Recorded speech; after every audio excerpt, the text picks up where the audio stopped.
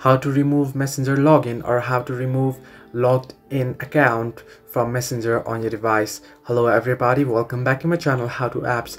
This is me Vipin Basnet, and today I'll guide you on how you can remove your logged in account from Messenger of your device. Now the process itself is quite simple and easy, so let me guide you through quick and easy for this video. First and foremost, as you know, what you need to know is there is no any option to log out or remove your account from your Messenger application. Now you want to get the option itself on the Messenger application, but what you can do is there is a quick trick around it. Now first and foremost, you want to scroll down the notification bar, and at the top right corner you'll find the gear icon or the settings icon. Simply tap on it.